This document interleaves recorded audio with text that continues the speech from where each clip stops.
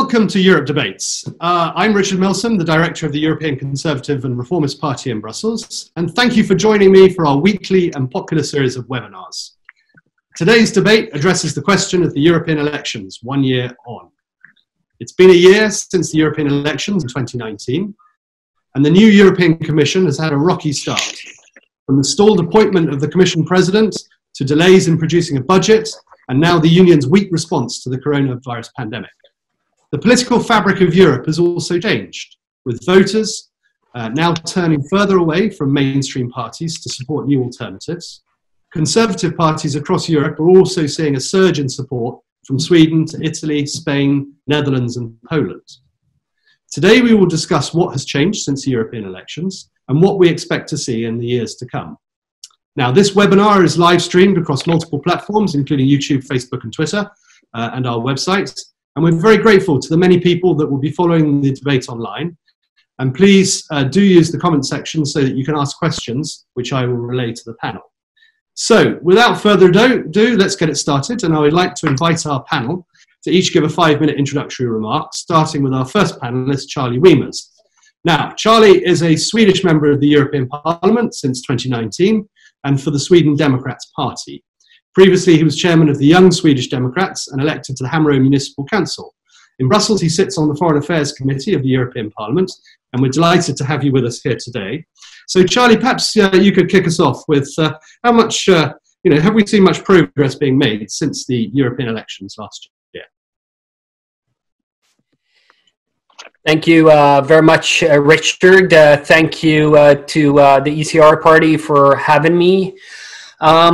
I want to start with the process that led to the election of the Commission and its president, because that was a very important institutional battle. And we need to remind ourselves what happened, and we need to remind the Federalists about what happened. So, me personally, I voted against Ursula von der Leyen as Commission President. I voted against the Commission. I was in the minority. That's a grim reality, but I'm the kind of guy who always look on the bright side of life. And to see the member states ride roughshod over the Spitzenkandidat process was a source of immense satisfaction, as the process lacked legal and democratic legitimacy. Here we had the EP and the Christian Democrats, along with their socialist and liberal buddies, trying to revive the old federalist dream of a directly elected EU president. They tried to, through Michel Barnier, get it into the EU constitution 20 years ago, but they failed. Now they tried again, and they failed once again, and I hope that they will learn something from the fact that Swedes, Spaniards, Italians, or the Dutch didn't give a rip about any Spitzenkandidat. So during this process, I noted that the Swedish government decided to nominate Ylva Johansson as commissioner, and her portfolio is one of the most important in the European Union. So after having taken out Timmermans, the Visegrad 4, who's normally very strong on these issues, decided to greenlight a former card-carrying communist and a minister in a government that implemented Wir schaffen das on steroids, Ylva Johansson. She has declared that overseas migrant reception centers are unrealistic and that they have legal and practical question marks. She has chastised Greece for defending their borders when Turkey weaponized illegal migrants. She's pushing a Swedish agenda, and her much anticipated migration package will fail unless the Commission bribes the East, and that will cost a lot. She is not willing to do the rational thing and cut immigration, and I think that will be one of the most blatant failures of the Commission in this mandate.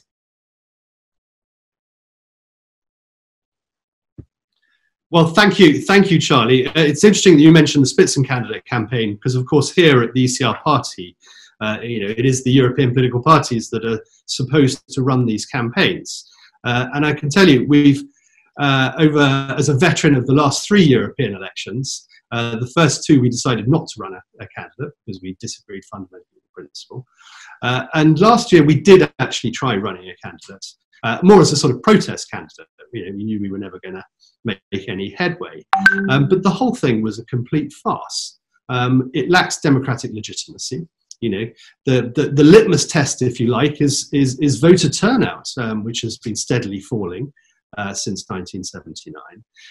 And the European Commission and through the Parliament is continually trying to add resources and add responsibility to the parties to run these things, when in the end none of it worked at all because the council said no, and we ended up with the whole process being a waste of money and a total farce.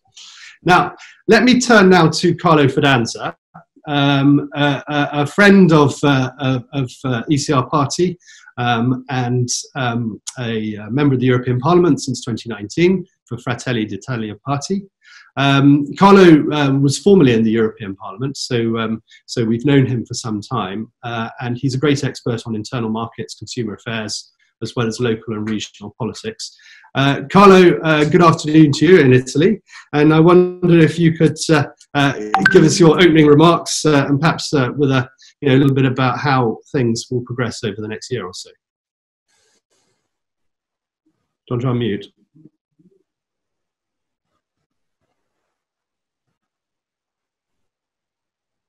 Carlo, can you unmute? Sorry, I muted myself. So thanks again, Richard. Thanks to the ECR party for this occasion, this important debate. This anniversary, which comes during a severe phase for Italy and for the entire Europe as well, is very special for Fratelli d'Italia, that entered the European Parliament 1 year ago for the first time with its own symbol, with its own brand, after the not so lucky experience of 2014. The 6.5% from last year seems nothing compared to the percentage assigned nowadays to my party by both polls and real votes, which see us between 14 and 15% with a constant growth, and we are very confident that we are able to improve. I want to quote this fact, since it was cited also within the latest Politico simulation that remarked how our ECR group would overcome the Greens and compensate the departure of the British Tories if we could vote for the European elections today. This is mainly thanks to the results of Fratelli d'Italia, and we are so proud to assist the growth of our political family. On the other hand, I know that all friends from Vox, from Forum for Democracy, from the Swedish Democrats are experiencing great results despite being in the opposition in their country, just like us. This first year has been characterized by Ursula von der Leyen's presidency, tough start, we can say. A commission that starts once again as a downward compromise, without a soul and without a strong identity. This was followed by the adoption of an unrealistic agenda of priorities, starting with the Green Deal, which became even more surreal after the pandemic. In addition, we had proof of this yesterday with the presentation of the Recovery Fund. It is no mystery that there are different sensibilities within our group concerning certain financial topics, as well as the choice to pursue the European solidarity by using grants or loans.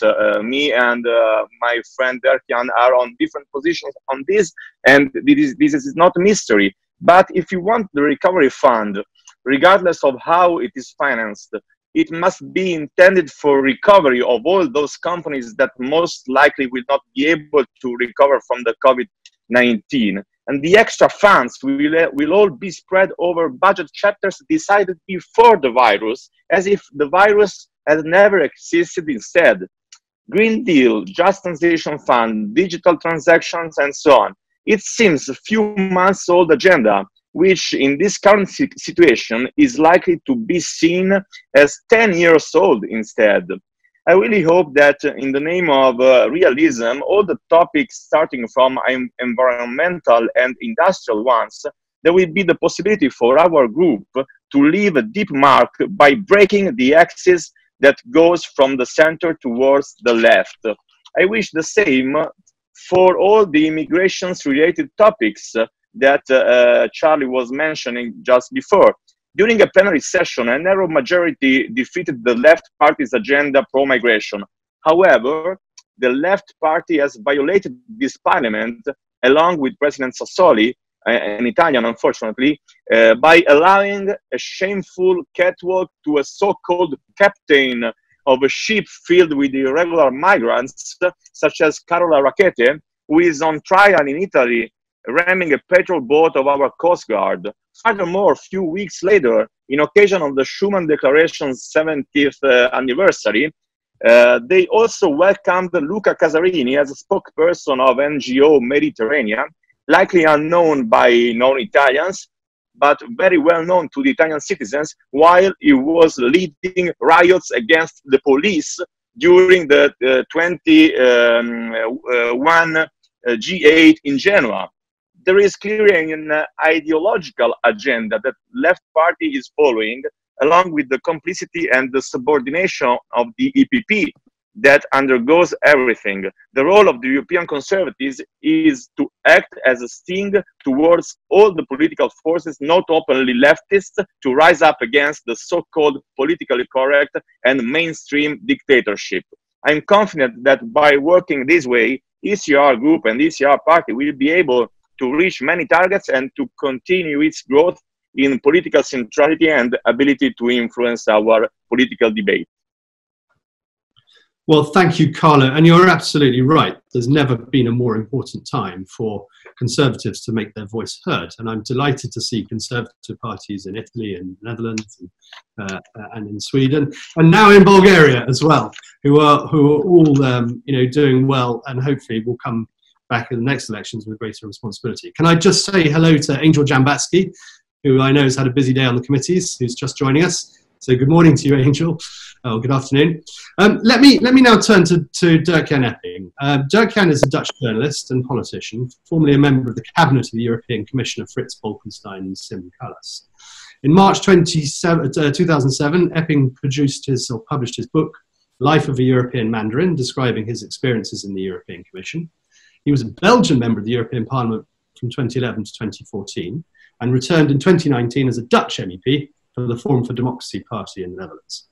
In Brussels, he's Vice Chair of the Economic and Monetary Affairs Committee and a great expert on all things Commission. So perhaps, Dirk-Jan, could I kick you off with, why do you think the Commission has had so many problems from the start in this mandate? Well, actually, the Commission and in particularly President von der Leyen started as presenting if she was in a fairy tale. And the way she's speaking sounds like a fairy tale, but actually it is not. And let me tell you that 1 year ago, when I won in the elections, I presented this book, which is called European Realism, in which I predicted that we would be close to a new euro crisis because of the economic developments. And even earlier than I expected, it's already there. So in 1 year, lots of things have happened. First of all, a Brexit, which is still being negotiated. The victory of the Conservative Party in the UK, which gave the UK more courage and self-confidence. We've had the COVID-19, in which we're still involved. That has caused the euro problems in the eurozone area. But what we have seen yesterday, and that basically is my point, if you talk about the Commission regards Corona as a sort of a blessing in disguise, in the sense it can bolster its own power and its own money. And the problem with the recovery fund is that everything goes through the Commission. So the means are taken away from member states, and then they go through the Commission, and they make the Commission more powerful, and they turn it into sort of a government of the European Union. That's also the intention of the European Commission and the intention of the federalists. And behind that, you see appearing the debate on the future of Europe, in which you've got Mr. Verhofstadt as a cheerleader, who wants to establish a European empire. So we are on a way of people coming up with designs that are totally unrealistic. And that's why I said yesterday in the plenary that the EU is Icarus on his way to the sun. And I'm afraid that's the way things are going. So the EU is using the current situation, or rather abusing, to strengthen its own position, to jockey for position to become the government of Europe. And we have a completely different view of Europe as a Europe of nation states, of a community of sovereign states that work well together. And in that way, you know, every country should be prepared to help countries in difficulties with emergency funds and other funds and bilateral ways, or with some countries together, that can be done. That's why a reason why we have another row with the Italian party, because I do not blame the Italian party or Italians or anything. What I do blame is the structure of the EU that puts one country against the other, and that tries to strengthen its own centralistic position, pushing sovereign nations aside, blaming them, using Article 7, the so-called rule of law, and that's the wrong structure. So we have to remain friends. We are friends. We have to remain friends, because fratelli is not the problem. The problem is the structure in which we are now going to be absorbed. And there we have to show an alternative in the form of a community of sovereign states, or European states, or whatever you will call it, because if you do nothing, then we'll be history. Mr. Verhofstadt will plant his European empire some way with even bigger budgets. So that's basically, in 1 year, a lot has happened, and we are facing serious problems. Thank you, Dirk. And if I can just stick with you for a minute, I mean, as a monetary affairs specialist and expert, how was your reaction to the announcement yesterday of the 750 billion, bearing in mind the Netherlands has been one of the key voices against it? Yes, well, I was not surprised, because we had the proposal Merkel-Macron, 500 billion. Of course, obviously, the Commission always has to put something on top, with 500 in the forms of grants and 250 in the forms of loans. You see, in the Netherlands, this is going to be a very hot topic. There are elections next year in March. The Commission intends to increase own resources by introducing new European taxation, but I pointed out yesterday in the plenary that there is a long procedure of ratification by 27 member states, a hurdle of over 50 parliaments. Only Belgium already has 6 parliaments, and that will be a long way. So we'll have hot debates about that. It's very contentious, but we have to find a way to get together as conservatives and come with a different view on Europe as we see it, and not this procedure, this process towards the federal state, EU state, as Brussels sees now the chance to build it. Thank you, Dirk. Let me now turn to Angel Jambatsky. Can you hear us, Angel? Yes, Richard. Good morning. Hi. Good morning. Good afternoon. So Angel Jambatsky, thank you for joining us. Angel is a member of the European Parliament since 2014 and vice chair of the IMRO party in Bulgaria. Formerly, he was a member of the Sofia City Council. And I guess you join us from Brussels or from Sofia? No, from Brussels. From Brussels. I was in Trunk committee for a while. Excellent. Right. Well, let's kick off. Just a general question. I mean, have we seen much progress being made over the last year since the European elections? Well, it seems to me that this crisis, pandemic crisis, will be used by our political opponents in their idea to create, as Mr. Epping said, to create some kind of Federation Europe, or European federal state, something like this. So we need to organize ourselves as conservatives, as people with common ideas, how to create our own formula, how to organize our efforts, ECR efforts, in idea to explain much more visible our point of view for a future Europe of sovereign nations, Europe of fatherland, something like this. I'm not sure we succeeded in this in past year, but well, we can explain this. First of all, it was a number of new colleagues, and then this hysteria created by pandemic. But now Mr. Verhofstadt is using this opportunity to push very hard in federal way to create this federal idea. So I believe we need to organize ourselves much more and to be much more visible. Excellent. Thank you very much, Angel. If I may now turn back to Carlo, attitudes in Italy have changed a lot since last year. Why do you think, particularly in Italy, more people are turning to conservatism? Can you repeat the last part of the question, Richard, please? Yeah, because I had problems with the audio. Yeah, so I mean, attitudes have changed, quite a lot over the last year. Bear in mind all the things that have taken place. Why do you think more people in Italy are turning to conservatism? Yes, but I think that we had always in the past a wide majority of Italian people culturally on the center-right side, but not always the political parties on the center-right framework could give the people the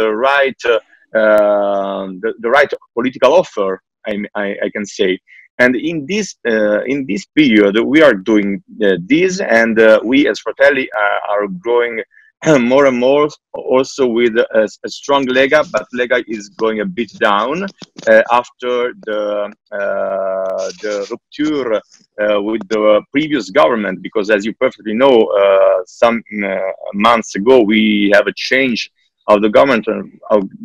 When Five Stars movement turned from the right to the left, we can say, and abandoning Salvini and doing a new government with the leftists. And in this period, despite of the absence from the government from a part of the center right, so specifically from Lega, our coalition is growing more and more, and Fratelli in the coalition is growing more and more. And we now are the government of the majority of the regions, and many important cities, and so we are very confident on the next regional elections, waiting for some changes in the national framework. But naturally, we are absolutely can I ask you, I'm not sure if it's sure that it's not so easy to come to have this dock station here. Maybe we have some. It's not up to you. Okay. Angel. Please, yes. Noises from you. Sorry. Okay. Okay, thank you. Because naturally we have a very wide part of the current parliament that are going not to be confirmed in next national elections. So we know that power is a very strong clue and glue, and so we are not so confident in the fact that we can go to new national elections very early. But we are fighting about and we are fighting on this, and we hope to have soon the chance to be part of a new government after new elections. Naturally, the last thing I want to say is that there's the sort of concern in Italy about the fact that in the autumn we can have a new financial shock on the markets, and favoring a new technical government, as we had in the past with the Mario Monti experience, which was terrible for the Italian citizens. So we have also to face this kind of possibility, because it is on the ground or under the ground at the moment, but everyone in the corridors is speaking about this. And Carlo, when can we expect the next Italian elections, national elections? But we have a lot of announcements from the government, but very very hard delay in giving money to families and to businesses, and the angry from people is growing, and it's not so simple also for us as an opposition party to maintain a balance between our need and our duty to represent this angry from the people, and on the other side, not to push on the angry, because it could become social riots and so on. So we are trying to maintain this kind of balance, representing these difficulties from people and businesses, but maintaining this on this institutional language and in the institutional framework. It's not so simple. We have some demonstrations, some events, some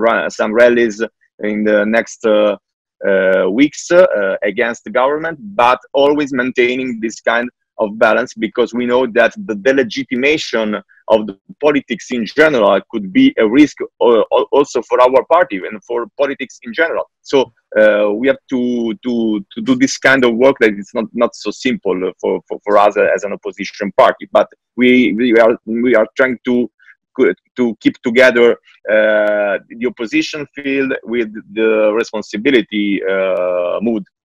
Mm-hmm. Turn to Charlie. Prior to the pandemic, Conservatives were on the march, and we were seeing people turn to the movement, and and things were looking rather good. Of course, during the pandemic, we've seen a swing to incumbent governments, but this is only very temporary as we ease out of these measures and all these restrictions at the moment. I imagine things will get back to some sense of normality. But in Sweden, you've seen a turn towards conservatism. What do you think is fueling that? Well, I do think there are many factors at play here. Number one is the utter mismanagement of the country by continuous governments of both the left and the right for many years. One has to remember that despite tax cuts by the center-right government, it also pursued an agenda for very liberal migration, striking deals with the Greens in order to open up the borders and to grant asylum without asking questions to almost anyone that applied, from Afghanistan to the Middle East. And the reaction has come. And more and more people realize that this is a problem that these politicians have brought upon us, that there was one party that warned for this all these years, that scorned party, conservative Sweden Democrats. And I do think that one can compare with, consumer behavior. One looks for the authentic alternatives, whether it's, bread or, for the barbecue or for the homemaking or whatever. You look for what is true and authentic. And that goes for politics as well. So when the center-right, EPP parties and others are trying to strengthen their language, I think that a lot of voters just don't trust them, because they remember the very same politicians telling us that this mass migration to Sweden will serve us well, will strengthen the budget, will save the pensions, as if migrants don't get older as well as the rest of us.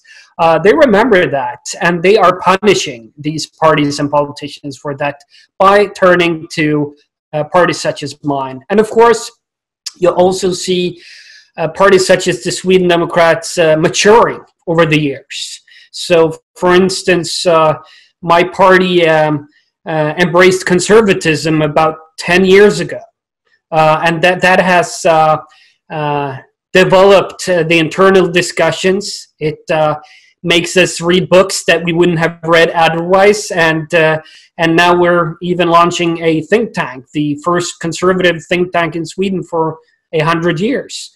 So you see this movement, and it's both discontent and thanks to a development. And I do think that we are going to be part of, in one form or another, the governing coalition with the EPP parties after 2022, the next elections in Sweden. Thank you, Charlie. Now, to Dirk-Jan, can we expect to see a similar thing in the Netherlands? I mean, your party has had enormous success in the last few years, and must be a contender for government in the near future. But how are things there in the Netherlands with the party? So I first have to unmute myself, Yeah. which I've done, I hope. Well, we're having elections mid-March next year. We have been very successful as a party, only having been there for 3 years. We've got now 45,000 members. In terms of members, the biggest party of the Netherlands altogether. We became biggest party at the provincial elections in 2019. We got 4 seats in the European Parliament out of 0. So we've been doing very well. The COVID crisis has turned a swing in favor of the incumbent party, the VVD, the Liberal Party of Prime Minister Rutte. It's one of the reasons why Prime Minister Rutte has to defend fiscal sovereignty, so to say, of the Netherlands very harshly, because otherwise he's afraid that his party is going to be reduced and cut in size. So that's one of the explanations. In opinion polls have gone up and down, so it's hard to predict what is coming out of it. We'll see, but certainly FVD is a contender for government coalitions if possible. Obviously, we need to do well at the elections. I think in the issues, the election issues, they're basically all European issues. Like, for example, the euro, the test of Dutch people for EU taxation is very strong. If we look at migration, and here we're on the same line as our friends in Italy and in Spain, we've had a lot of migration over the years, and we have, on the other hand, because of the Green Deal, all sorts of building restrictions, because you can hardly build a bridge or a house or anything, and as a result, we're short of housing. More people are coming. We cannot increase building. Prices of housing is going up.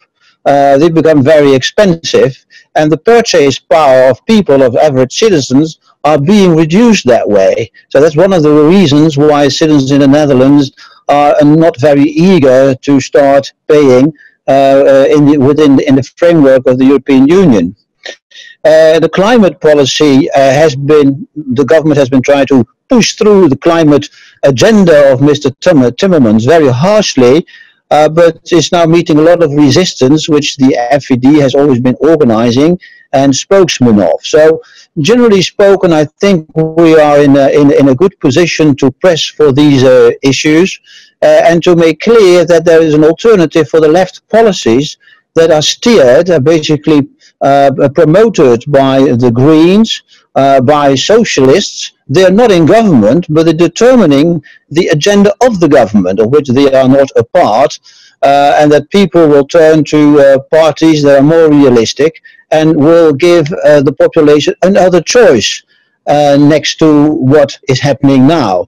Now, we have to present that choice, and we also have to present a different view on Europe. I was already mentioning community of European sovereign states. That would be a very good start. A loser association in which we respect each other. Because in the current structure, the one country is railing against another country. And this is very bad, since it tries to press us into a straitjacket nobody really wants to be in, but we're forced there. And a loser a structure, would be much more comfortable, and we would much more be willing to help each other, respect each other, respect the constitutions of other countries, and then also the aspirations of other countries. And I think that's a Europe my children would like to live in, but not in this authoritarian, centralistic European Union that is now like Icarus going for the sun. Thank you, Dirk-Jan. Obviously in Bulgaria, Angel, the situation is slightly different. We've got three strong voices from Western Europe, but in Central Europe, how are people reacting to what's going on in Europe at the moment, and where are the opportunities for your party in the near future? Well, people now are watching what is happening in Europe. Because, as you know, maybe not, this pandemic was not so strong in Bulgaria. So the number of casualties is quite low, happily. But there is enormous damage to our economy, because our economy is based mainly on tourism, on transportation. So these jobs now are let's say in danger. So people are watching all the debates on this MFF transition fund, etc., etc. But perspectives in front of our political party, we are coalition exactly, are quite good, I think, because we are very vocal. We are the people in Bulgaria who are defending our society from the refugees.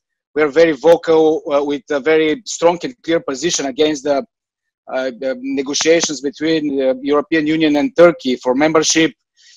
We are very vocal on Western Balkans. As you know, we almost each and every Bulgarian recognize Macedonia as a second Bulgarian country, second Bulgarian state on the Balkans.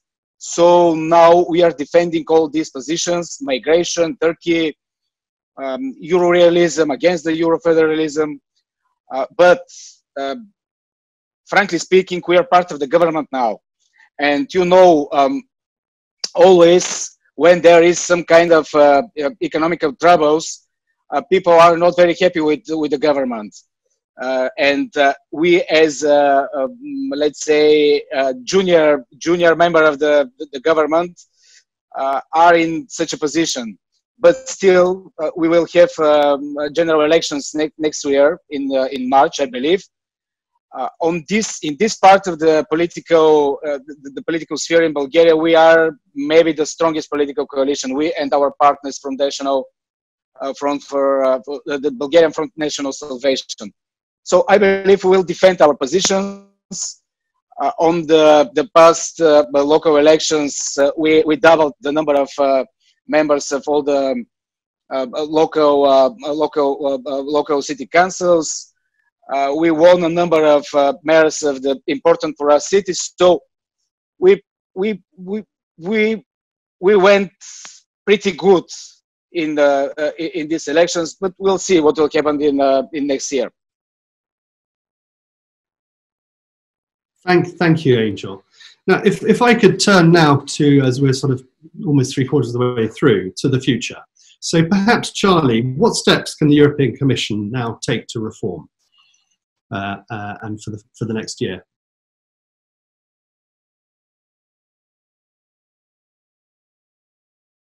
Charlie, can you unmute?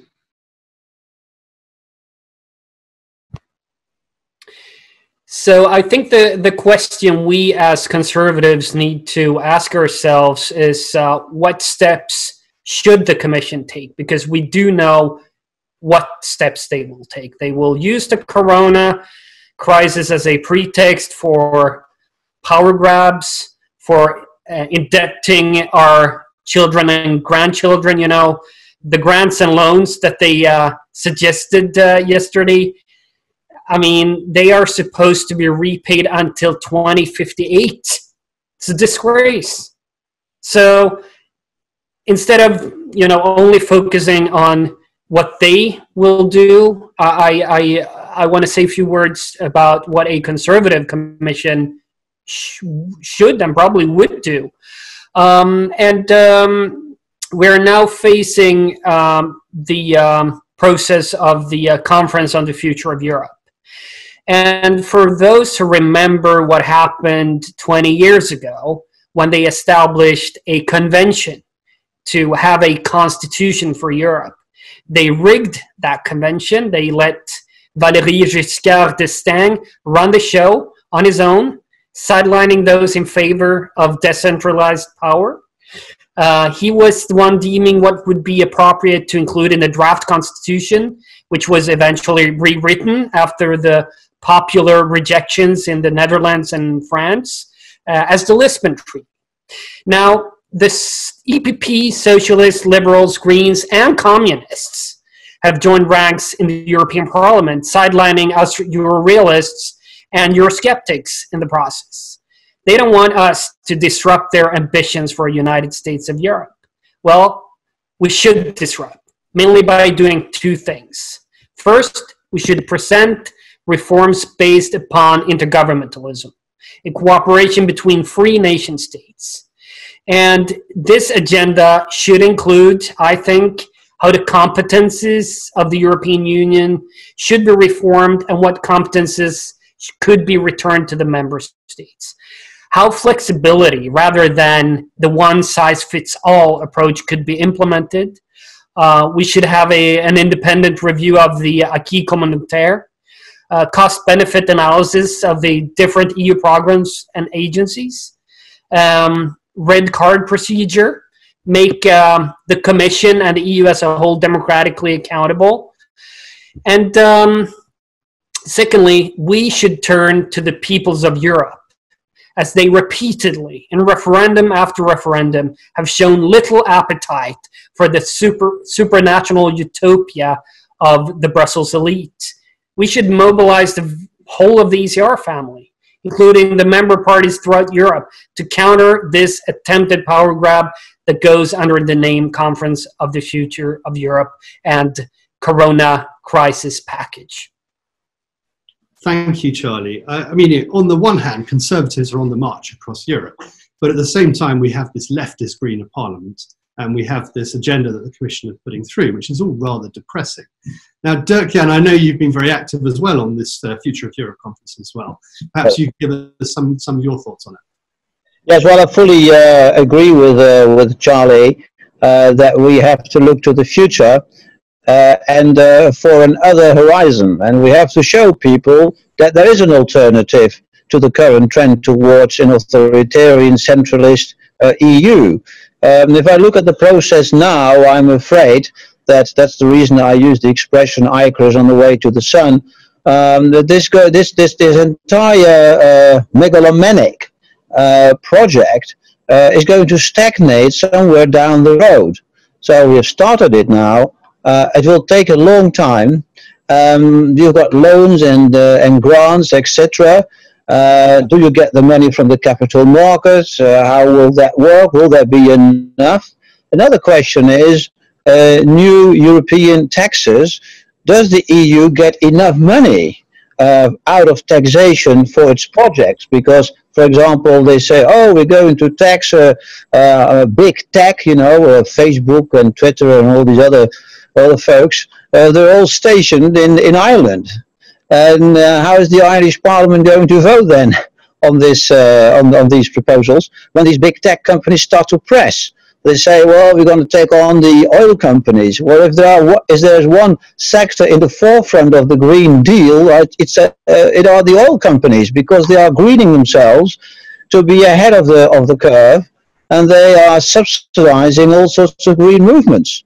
The big capital is part of this entire setup. So I think we should come up with counter proposals, as Charlie already referred to. We're very busy with it to do so, and shortly we should come with our proposals instead of just waiting to see what the center left here in this Parliament is going to do. Well, they want to monopolize basically everything. opinion, the leading opinions. They create a pensée unique where you all have to say and think the same thing. They repress all sorts of dissent that you have. You know, when you speak, you're laughed at, you're not taken seriously, you're regarded like a person of the past. And Uncle, who lived in Bulgaria, may remember the days that it was a centralist state, and Polish and Bulgarians and Czech, they feel what's going on. They feel this authoritarianism seeping through in the structures of the EU.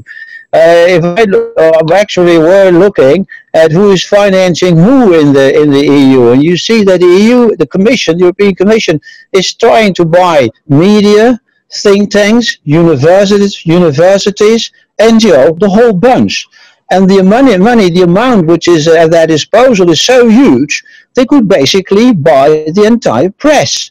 So they want to buy public opinion and prevent it from knowing what's going on. So we have to act fast, be in time to be successful. But we must be the other voice, and we must have the courage to push it forward. Yeah, that's absolutely right. I mean, Carlo, recent polls in Italy suggest that dissatisfaction with the European Union is growing fast. And, you know, it's clearly very true that the EU has used giant sticking plasters to address the big issues of the day, namely euro and migration. And, you know, inherently the problem is not solved. What's the current feeling in Italy at the moment, and what would you like to see put forward as the priorities? Yes, I fully agree with Charlie and Dertian, and you have to say that in Italy, the main feeling against the EU is related to lack of solidarity. So we have to keep attention on this, because the lack of solidarity could be read by the Euro-federalists as a need of more and more Europe. So we have to decline our different idea, and I agree with our friends also in the need of trying to write the fields in which we want competencies on EU and the other fields in which we want national competencies. We need to do so in our view, also in the view of the Conference for the Future of Europe. And I want to profit of the floor also to agree with Dertian about a few words that he said just before about the tensions among member states caused by this kind of agenda, Euro-federalistic agenda, and about the Eurozone, that I think that it is one of the most the hardest reasons of tensions. Because if you want a well-balanced macroeconomic macroeconomic you need transfers from the richest countries to the less rich. This is a macroeconomical theory. It's normal that it has to be so. But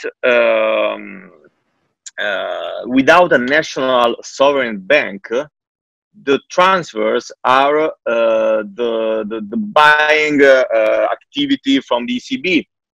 And so we, as Italy, for example, are in a paradox, because we are a rich country, but with a very high debt, and we are a net contributor to the EU budget, but we need the buying activity by from the ECB.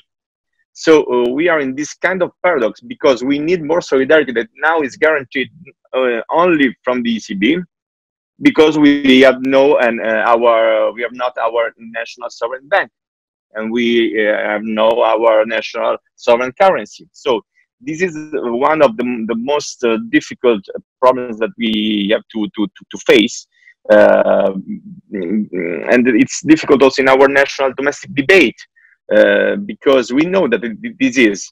But now, in this moment, we need more solidarity and more transfers.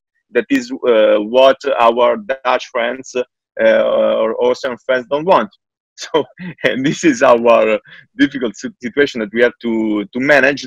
Naturally, we can do so, imagining a new and different Europe to be rebuilt in our view, but it's not so simple to imagine this now with the current measures we have to take. So this is the difficulty we have to face, and I think that we have to work closely together and bringing our group and our political family together, giving this strong message that a new, different Europe can come soon, very early.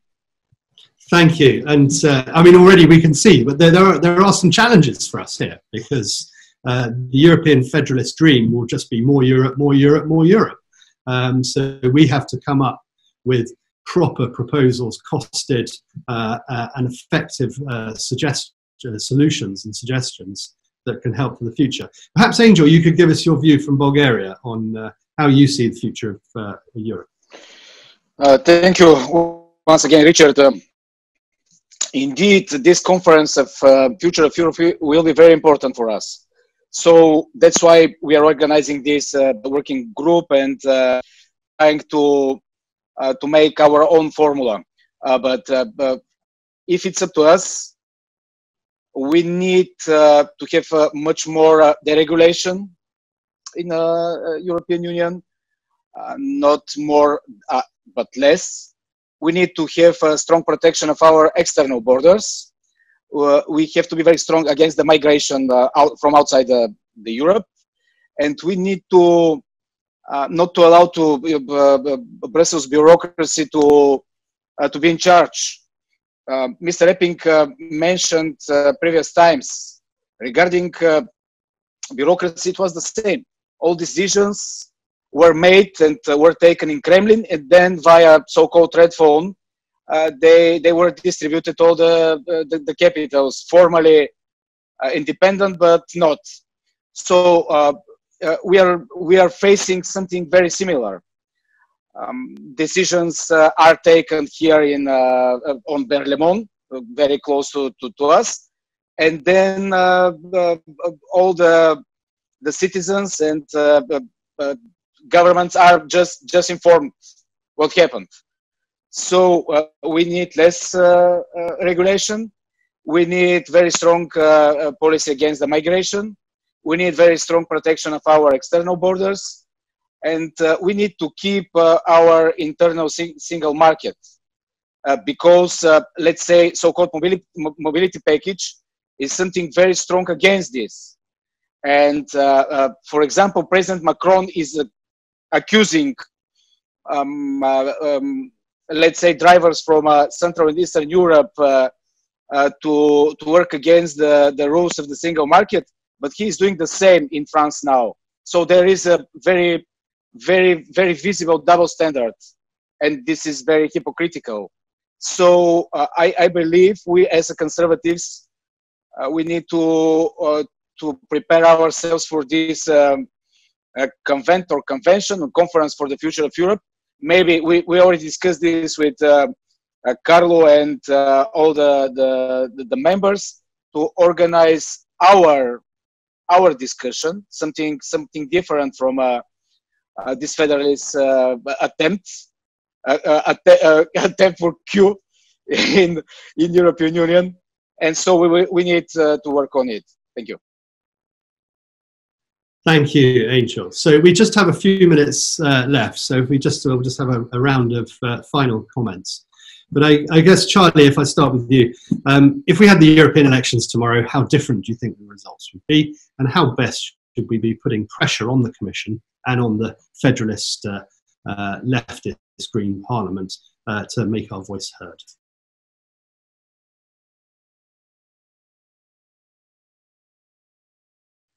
Charlie, can you unmute? Can you unmute? Thank you, Richard. I would stress the need for reform. I would point at the need to draw the right conclusions out of the corona crisis. After all, what this crisis has shown is that European political leaders, as well as the populations of the European nations, are really viewing the nation state as the primary agent in times of crisis. This is in accordance with human nature. We turn to our demos when things are getting rough, and then to have an intergovernmental European policy that will help us, for instance, be better prepared for the next crisis by joint procurement and other things, but really go after those ideas for a power grab that the Commission, as well as some heads of government, are trying to push for right now, because this is not what the peoples of Europe want. And I do think that one thing that we need to ask for is referendums on any treaty change that the Federalists propose, because we will win that. Thank you very much, Charlie. So, Carlo, a few closing remarks. Can we expect to see a referendum in Italy? We are not allowed from our constitution, but it's one of our domestic proposals to change the constitution in order to allow these referendums on the treaty changes on the international fields. And we hope that with a new majority in the future we can do this. And I think that for the future, if we could have the new European elections tomorrow, I think that one of the most important things to try to change something is that the center-right parties, starting from EPP, give up from their subordination from the leftist agenda. It's terrible what we are seeing nowadays. Also on topics that are very normal. We can mention, for example, when we voted a resolution about the persecution of the Christians all around the world. They accepted finally a text without the word Christians. So we couldn't say officially who was prosecuted by whom. It's terrible if you think about a Christian inspired group or party to be so subaltern. It's correct. Yes, subordinated to the cultural leftist agenda. So this is one of our problems, because we can do we have to build alliances on some issues, and naturally we know that we can cooperate with some delegations in the ID group, but we need also cooperation with some delegation in the EPP group, and it's very difficult at the moment because they are totally subordinated. So I know that in the simulation that I mentioned in my first intervention, EPP is growing like us. We would be the only two groups growing, and all the others were going down. But if EPP is that of now, it's not so useful that they are growing. we can have a growing problem instead than a possible ally on some issues. So I think that is one of the things on which we have to push, always trying to tell them that if they are a center-right party, so-called, they have to stick on these values and principles, because on the other side we have to stress that they are betraying these principles. Thank you, Carlo. And Dokkan, is this the answer? I mean, is it more collaboration across the political spectrum to fight this leftist green agenda, or should we stick to our guns and plug on with our ideology? Where's the compromise, and what do you think will be the most effective? Well, I think first of all we have to work closely together, because it is a debate you'll see in all societies of Europe, where the left is controlling public opinion by the media, by universities, think tanks, and as a result, they're also subsidized by the European Union. So the voice of the European Commission is prevalent everywhere, and you're not allowed to go against it. And I think Carlo has a point on solidarity. What we have to show is how real solidarity works. Solidarity between countries can be very strong. If something happens in one country, other countries can help. What we see now is that we are in this a sort of a Eurozone prison in which we are kept and pushed against each other. And then Brussels says, "Oh no, we know what to do now. We're going to get some money from the capital market, and we're going to bring it here and there. And these are the bad ones there in the north, and we should be more. We should be more show solidarity by more money, etc." The aim of that is not Corona. The aim of that is to strengthen the power of the EU and in Brussels and centralist powers, and that is basically what we have to make clear. An example of where we should work together is guarding the borders. Fratelli and us were on the same page here. And then we have Frontex, but Frontex is basically peddling over people from one country to another. Once we had the boss of Frontex coming to see us in the group, and I was amazed that it was a sort of a ferry bringing people from Africa to Europe. I said, "Well, that's not your task." He said, "No, we do what the governments tell us to do. We just help them." Well, if you have a leftist government wanting to have more immigration, you get all the people there. We should then have a cooperation between the Italian and Dutch Navy and make sure that we control borders and work together between member states. And we work very well. We are living in a Europe where you can travel around, and when Corona is gone, we can have very close ties and act immediately between member states, and it's much more efficient than go to Brussels, because Brussels has only one thing in mind: is how to strengthen ourselves. Where do we get our steroids from today?